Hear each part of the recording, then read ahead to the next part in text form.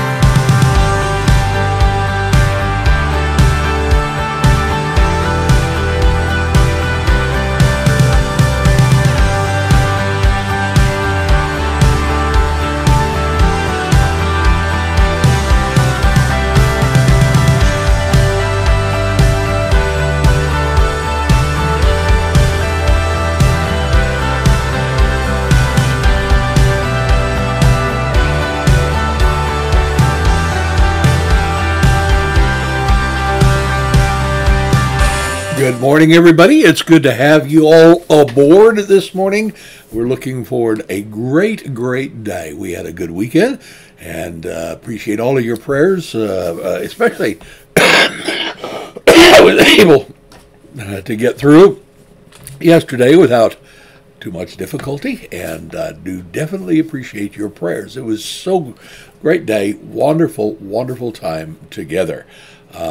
We looked at a tough subject, but one that we really need to understand, because suffering is part and parcel of the human condition, and we need to see how God can use and what He may be doing through that, so that when we do go through times of suffering, whether it's physical or emotional, spiritual, outside pressures, all those kind of things, we know that God has a purpose behind it. We may not know the specific purpose, but we know how God wants to use it and use it in our lives, and that gives us an opportunity to pray and seek Him.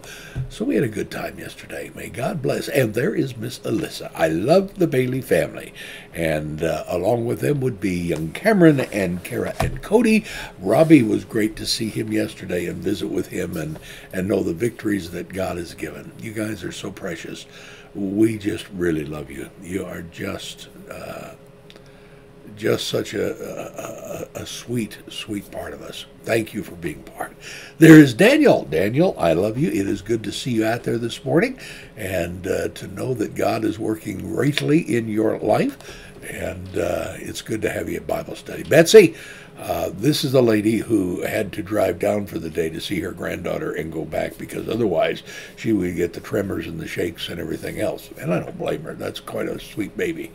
But good to have you. Glad you made it home safely, and it's good to see you this morning. Miss Ruth, I pray you are doing well today, and give Kenneth a hi to us. We love you. Miss Cynthia, I love you too. It is good to see you this morning. Give a shout out to Mr. Ryan, and we love you guys. There's Miss Carolyn.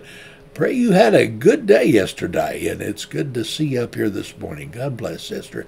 And Miss Terry, we give you the three highs. And there's Miss Sherry. Good morning, brothers and sisters. I'm going to give you an I love you too, dear. And there is Miss Sue, sweet Miss Sue. It is good to see you there this morning. I love this crowd. I love the people who sign. I love the people who don't. I just like to know who everybody is out there. But at any rate, we're gonna go ahead and put this back up there and begin, because we start out in this chapter tonight. I just kind of want to push everything from last week into a real condensed form, because we'll be picking up Ruth and Carolyn. We missed you both yesterday. Yes, we did. At any rate, last week we took our time to explore Jesus' view on marriage and divorce. Of course, the topic was divorce, but Jesus turned it around and made the topic marriage, because that's what you believe about marriage is going to determine much about what you believe about divorce. In the first, starting in the second verse of chapter 10, said some Pharisees came up to Jesus, testing him, and began to question him whether it was lawful for a man to divorce his wife. He answered them, what did Moses command you? What does the scripture say? What does the law say? They said, well, Moses permitted a man to write a certificate of divorce and send her away. But Jesus said to them, now, why did he do that? Let's go to the very foundation. Let's peel the onion layers back. Because of the hardness of your heart, he wrote this commandment.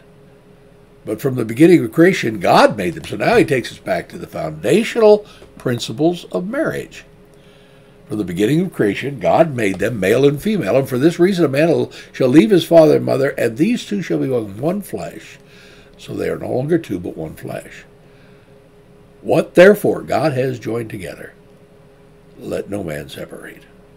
Now, we attempted to follow Jesus' pattern in his response, and looked at the subject matter from the very foundational statement that is made concerning marriage from the very beginning, from the beginning of creation. And there is Miss Lena, and I'm assuming that along with Miss Lena, we've got Mr. Rick. We love the Stewart family. Good to see you this morning. They're in Vancouver, so we're reaching all the way across the river into Vancouver. But we're reaching further than that. Folks, I'm going to throw a prayer request out to you because right now, because it has crossed my mind again. Pastor Sadich has talked to me several times about the persecution that goes on in their area of Christians. Somebody had put a video montage together just right around their area, just in the very next, basically the next county, next state over from them. The persecution that Christians are going through. I'd never show it to anybody. Won't show it to any of you. It's very graphic. It depicts burnings and beatings, murder of Christians, of pastors, their families, of Christians, with being surrounded by large groups of Hindu men and women, and just being brutalized for their faith, in the gospel and for preaching the gospel. So that's what they're combating. That's what they're dealing with. So I encourage you to pray. They are part of. I subscribed for years to the Voice of the Martyrs. If you don't, I think it would do you well to go out and find it and get updates from them. But they keep track of the persecuted church around the world, and certainly this is right in their ballpark. I don't know who made the montage, but it can be disturbing. So that's happening, people. That's happening to the church. That's happening to the body of believers. Certainly not right here, but never kid yourself. I believe there's a good possibility that the day will come, even in this nation, that we can see that type of physical, all-out brutal persecution of the church.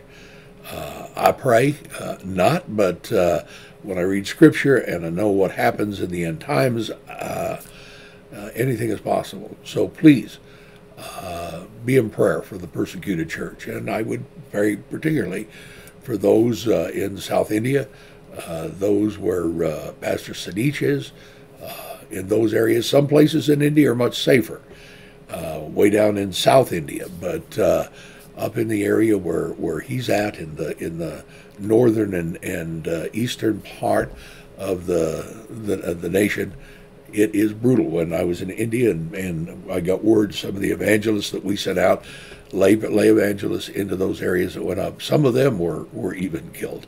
So this has been going on for years and years and years. So, well, I give that to you to pray. At any rate, Jesus takes us back to that, back to the beginning. And that's what we looked at. And we followed through with that to the end of the Old Testament. We begin with God's purpose in marriage, and we end, interestingly enough, in Malachi with that statement that God says, I hate divorce. So we've gone a long way from God's intended purpose back here in Genesis till we get to the point that it's so prevalent and so rampant and so abusive in Israel that God makes that incredible statement, I hate divorce. He said, you have brought brutality, you have brought evil over the covering, over that teleth, that garment that you placed over your wife, and you have defiled it, and I hate that. So, we looked at that. Then we looked at the companion verses also in Matthew, where we get the only exception clause that we find in the Gospels. In Matthew 19 and verse 9, that companion, there we go. I say to you, whoever divorces his wife except for immorality and marries another woman commits adultery, causes her to commit, because back in the Sermon on the Mount, Jesus has made this statement as well. And it was said, whoever sends his wife away, let him give her a certificate of divorcement. But I say to you, that everyone who divorces his wife except for the cause of unchastity makes her commit adultery, and whoever marries a divorced woman commits adultery. So, Jesus took a line not unlike Pastor Shammai, only he took it from the basis of the law, and he drew all of his conclusions from the foundational statement that about marriage. In Matthew 5 and verse 31, Jesus is following Moses' dictate, his law given to him by God to give to the people because of the hardness of their hearts. In Deuteronomy 24:1, when a man takes a wife, marries her, and it happens that she finds no favor in his eyes because he has found some indecency in her. Now, if you remember, that had been twisted and perverted to say, well, that meant even if he found a woman that was more favorable, that he was okay to divorce. It had come down to that. But it's very specific, the word that is used there. Indecency in her.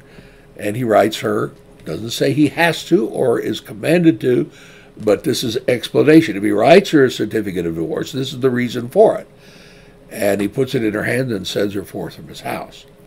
Two key words, one in the Hebrew, one in the Greek, that cause us to understand exactly what's being said.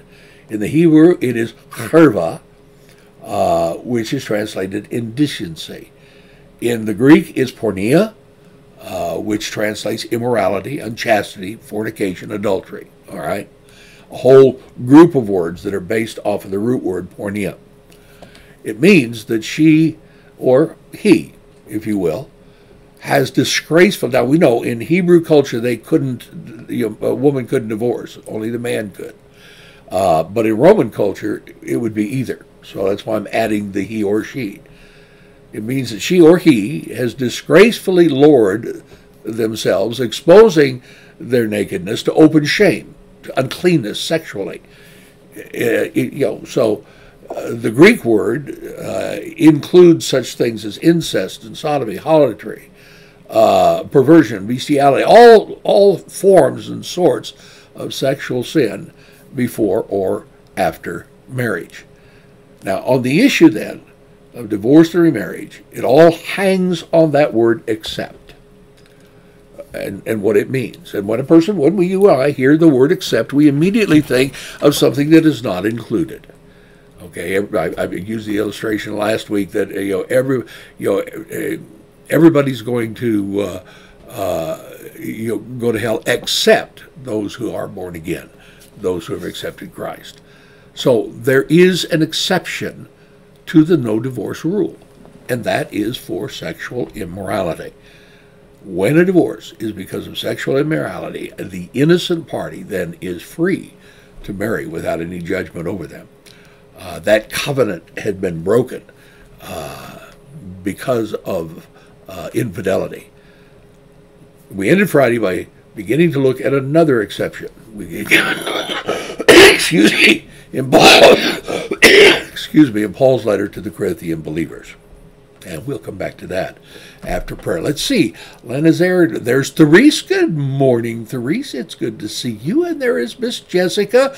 Your mom's going to have to give a long-distance kiss, and you'll have to catch it and give both of them to Miss Sadie. Pray for Miss Sadie. She is not out of the woods. She's still having some tongue issues, some muscular issues that they got to figure out how to strengthen and stuff. So be in prayer. Keep Sadie in your prayers. And by the way, all the way up there, let's see. I know Daniel's at work, so when you get home, you make sure that Thina gets one on each side as well. Let's pray. Father, I thank you. I thank you for the joy of this family. I thank you, Lord, that you love us enough to put us together. God, we know that we live in dangerous and depraved times. Paul tells us that in the last of the days before you return, that's how you could describe it. Depraved, deceived, and dangerous. I think of the communication that I've had with Pastor Sidich, and I think, Lord, that what they go through in their world is so much different than what we go through. I think of what we talked about in suffering. And God, sometimes we as believers here in America, we call what we do and as persecution, spiritual warfare comes down on us suffering. And it is. And not to minimize that, Lord. But when I see the brutality, the martyrdom that takes place in other parts of the world, simply because somebody would stand and stand for the truth and profess Christ. God, I begin to realize we're not living that far from the first century. And then that first and second and even into the third century, Lord, there was brutal persecution of the church. And to know that that's still going on in large portions of our world. God, I pray that you will protect those that are in those positions. I think of how many have been martyred in Afghanistan, preachers who have been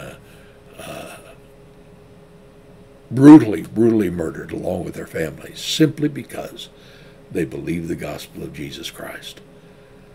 Lord, truly your word is truth when it tells us that in this life we will have tribulation. Because they hate you, they will in turn hate us. But Lord, give courage and strength to your church to stand in the midst of it all, defending the faith, even to the point that it would cost us dearly. Father, I pray that you take what we're studying today. Give each of us the wisdom that we need, as we looked at yesterday, to look at all the pieces of this puzzle and have the wisdom to then apply them to our own life, and the courage to exercise them until they become a skill within us, to where we can be marked as those who walk in wisdom. God, I love you. And I pray now, Lord, that you just simply open up to us the word of truth, Thank you, Father. In Jesus' name, amen. All right, let's go ahead and launch in further. The question was, is divorce permitted in Scripture for anything other than sexual impurity? And we see provision made in two areas in Paul's letter. First, Paul gives instructions to marry Christians that are married, a Christian to a Christian. In 1 Corinthians 7, which is a marriage chapter for Paul, he tells us, he said, it's better that you stay single, perhaps, for the sake of the gospel, but that's not for everybody. Singleness is a calling, I believe, because God has given us marriage to complete us, to make I'm complete because in many ways because of my union, with my wife.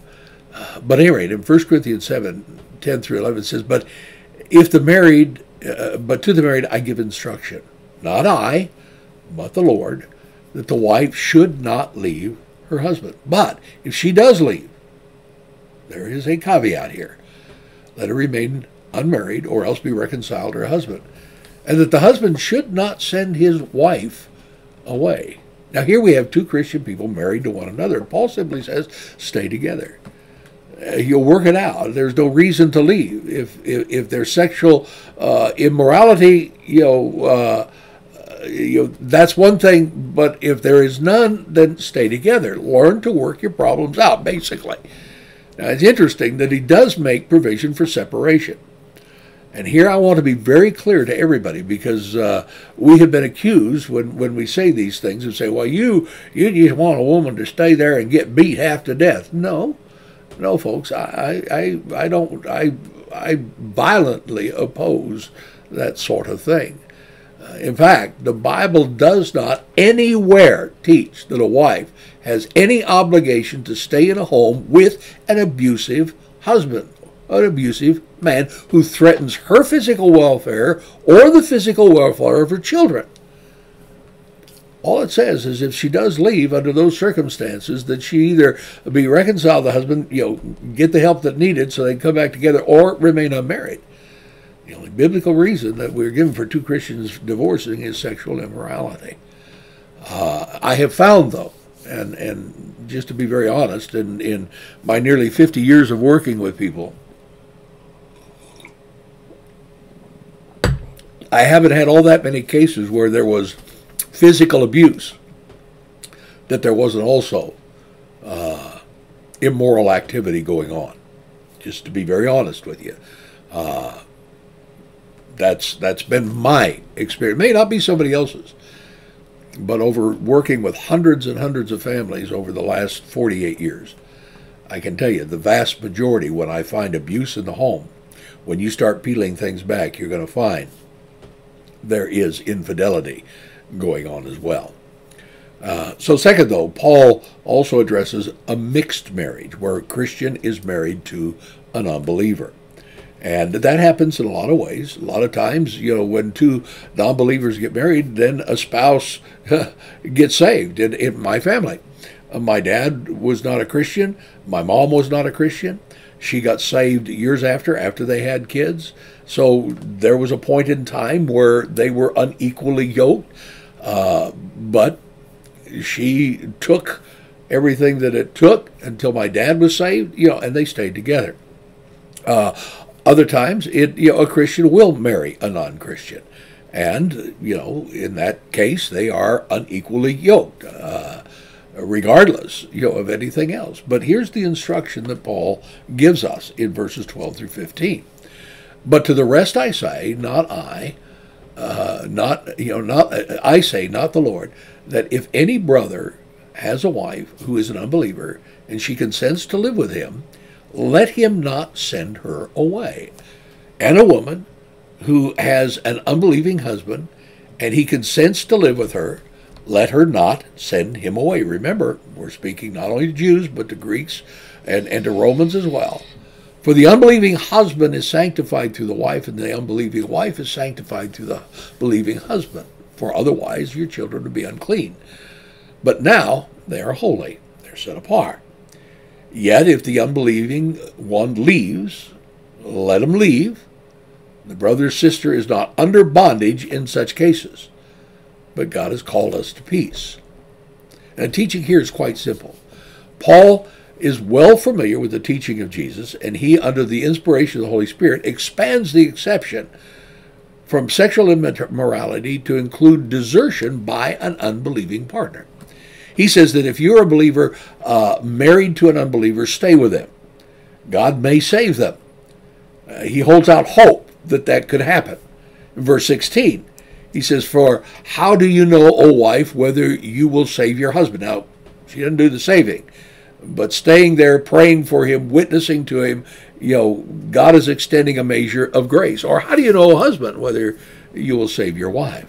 Husband stays in the marriage, and he loves the wife and serves her, and is a Christian husband and prays for her and witnesses to her. And we have seen this. We have seen this beautifully, beautifully happen, in families. We've seen husbands saved because the believing wife has hung in there and loved them. I saw that in my own family with my dad. We've seen it in others where husbands have stayed faithful and loved their wives and served them and ministered them, witnessed them, and see those wives come to faith in Christ. Tony's a good example of that, and I'll just throw that. So we see that. In other words, he's saying God may do something. Stay with them as long as they desire to stay with you. In verse 15, he gives us the only other biblical grounds for divorce. When the unbelieving partner leaves a believer, the believer is to let that unbeliever go. Scripture says that the brother or sister is not under bondage in such cases. Bondage to what? Well, obviously, bondage to the law of marriage. Let's take a look at that. In Romans chapter 7. This is your primer on marriage, I guess. But it says, "For the married woman is bound by law to her husband while he is living. But if her husband dies, she is released from the law concerning the husband." So, this covenant union that we come into. Now understand that when an unbeliever marries a non-believer, that covenant, it's remember the tension that we're talking about. Only one part of that union can reach out and connect to God until the other one is saved. So Paul speaks of being released from the bondage of marriage by the desertion or the leaving of the unbelieving partner. Now what Scripture is teaching here is that Christians should stay with those non-Christian husbands or wives as long as that non-Christian is willing. But if that non-Christian leaves the Christian and divorces him or her, the Christian is released from that marriage biblically and free to remarry.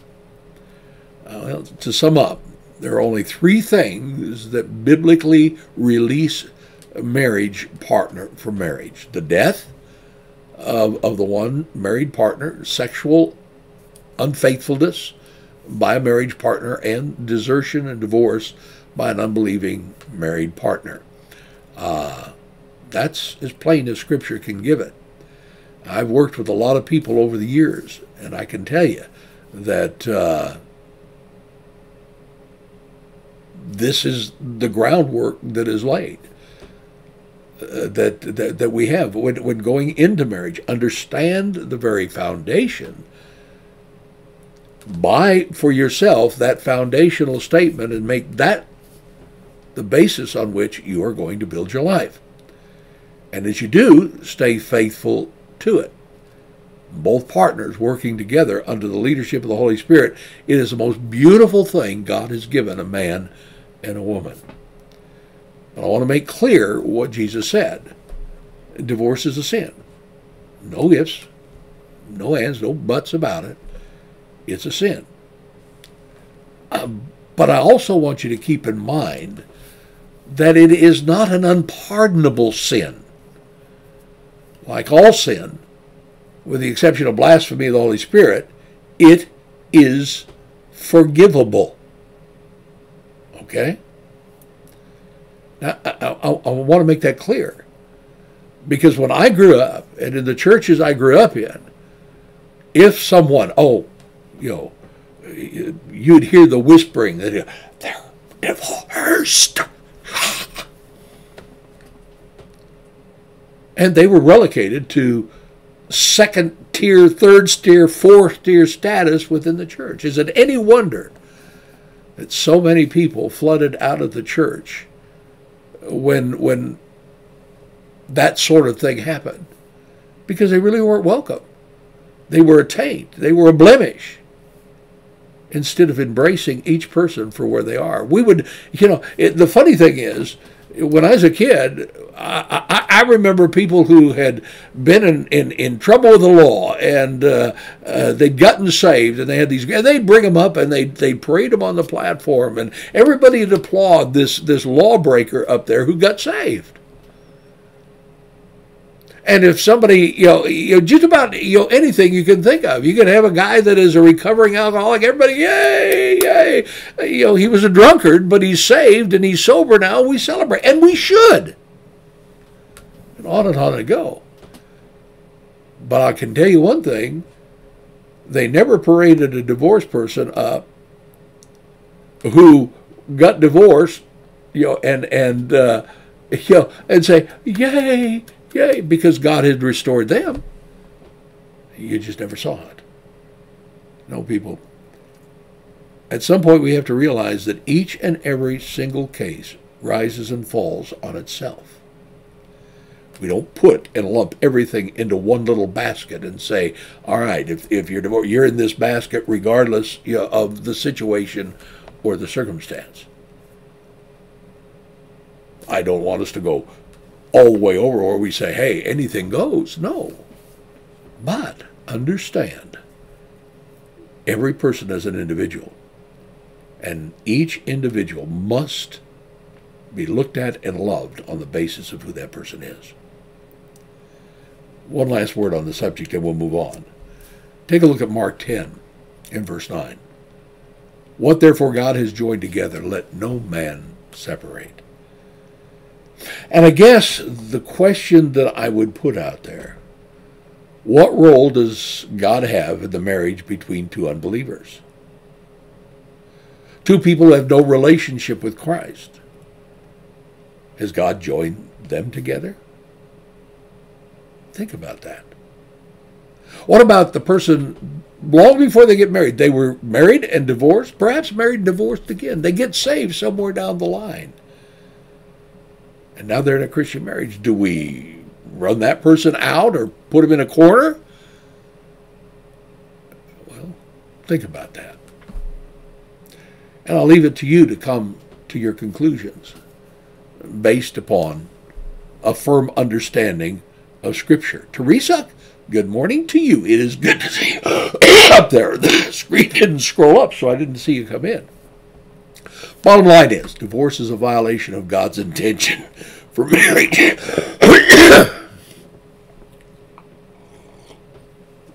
My good friend Michael, it's good to see you this morning.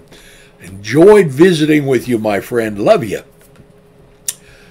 So, it always is, always involves some sort of sin. Remember, God's design from creation was one man, one woman in a covenant union together for the rest of their life, or unless one passes away.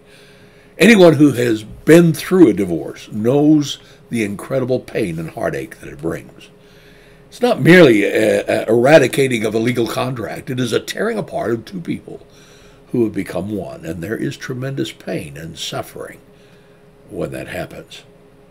But remember the larger context in which Mark gives us this teaching. That larger context, look at chapter 9, verse 35. And sitting down, he called the 12 and said to them, if anyone wants to be first, let him be last and a servant of all. This is the context at which this is spoken.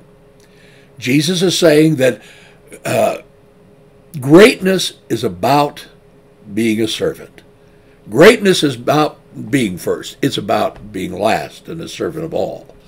From Jesus' perspective, a great person puts everyone else before himself and takes on the role of a servant. Now, if we do this in our marriages,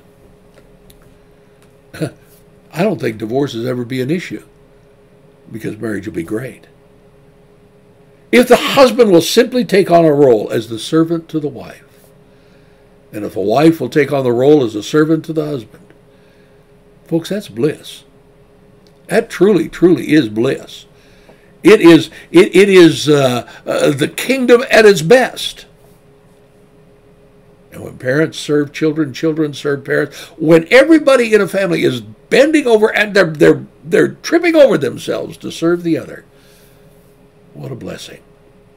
As the Lord finishes his comments about marriage, some of the local people begin to approach the home where he's at. Of course, they get in a home and the disciples come and gather around him, and they're asking for more clarification. They figure out where he is, and the crowds begin to come and approach him with their children, seeking the Lord to bless the little ones. And I don't believe it's coincidental that the story about the children follows in each of the Gospels, the synoptics, the teaching on marriage. Can it be that when Jesus held a very high view of the sanctity of marriage, the people concluded that he so highly esteemed the family that they were thus encouraged by his words to bring their children to him to bless them? Now, in our text, in verses 13 through 31 of Mark 10, contains two major paragraphs describing two separate but related incidences. The first paragraph is verses 13 through 16 and contains Mark's description of the Lord's response to the disciples as they attempted to hinder the parents bringing their children to Jesus, so that he would touch them and pray for them and thus bless them. Kind of like what we saw a couple weeks ago, when we dedicated and prayed a blessing over Sadie. We'll be doing the same thing in the next couple of weeks with Athena. It is a sweet time. Now, the second paragraph in this section contains an incident with a rich young ruler who came to Jesus to learn what he might do to obtain eternal life, along with the response of Jesus and his disciples. All right? There is, I believe, a clear thread of continuity that ties these two paragraphs together. In the first place, all three Gospels include both incidences, both of which are found together in each Gospel in the same order. Second, both paragraphs deal with how men enter into the kingdom of God. In the first paragraph, childlikeness is an essential element. And in the second paragraph, being rich is a hindrance. Now, does it mean rich people can't get saved? No. You'll have to wait till we get that section as we pull that apart. But sometimes the more stuff we got, the more stuff is in the way of coming to Christ. All right? Let's take a look. Let's take a look at this first paragraph. In Mark 10, let's see. Entering the kingdom like a child. That's what this first paragraph is all about. And they were bringing children to him so that he might touch them. But the disciples rebuked them.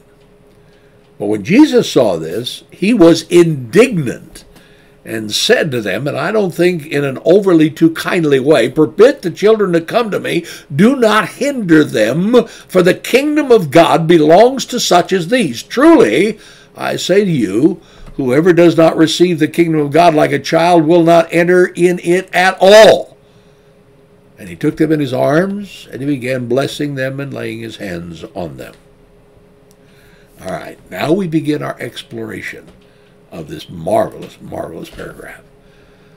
Verse 13 and 14. And they were bringing their children to him so he might touch them. But the disciples rebuked them.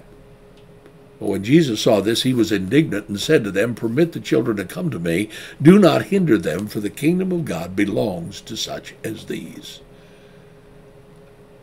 Who are the they? Who are bringing the children to Jesus? Well, there is the automatic presumption that it's mothers bringing their children to the Lord. However, that might not be the whole story. The they, as they were bringing their children to him, is a masculine pronoun, plural pronoun, indicating that it was the fathers who instigated the bringing of the children to Jesus. Now, this was part of the Jewish tradition, to bring a child to a rabbi that he might bless them. And the tradition is said to date all the way back to Genesis 48, verses 14 through 16, where Jacob blessed his grandsons, Ephraim and Manasseh, Joseph's sons, by laying his hands on their head. Now, the word bringing is prosphero, which means it's much stronger than the simple word to bring. This is an intense form and was commonly used for the bringing of sacrifices. And here it suggests the idea of a dedication. I remember we had a dedication service where we were committing, that didn't sanctify little Sadie, it won't Tina. But what it is, it says this is a family dedicating this child to God. Like when Hannah brought Samuel and gave him up to the Lord. We're going to have to close here. But I leave you with that thought. Think of the fact that these fathers are bringing their children. Now, I think the mothers come along. But the emphasis here is that the initiative is taken by the father to bring their children to the Lord, present them to him for his blessing. Think about all the ramifications of that. We'll pick up on this tomorrow and try to flesh this out more deeply. I pray that you have enjoyed what you have heard. We're getting into some really great territory now as it relates to the kingdom. And remember, when we get over to chapter 11, we move into that last week, his last trip to Jerusalem before his crucifixion. Let's pray. Father, I thank you for the joy of fellowship with my brothers and sisters here every morning. I thank you, Lord, that your word can be opened up and understood. I thank you, Lord, that you give us the wisdom to apply these words to our life. And I pray, Lord, that we do, that we evaluate our life based upon the word of God. Lord, you gave us the word for instruction. You gave it to us for correction and reproof and training in righteousness, that we would be a people who are thoroughly furnished for all the work that you've given us to do. That's the purpose here. So, Lord, let us ask, what are you teaching me? Where do I need to be corrected? Are you training me, Lord, for something in the future? And then apply those principles to our life.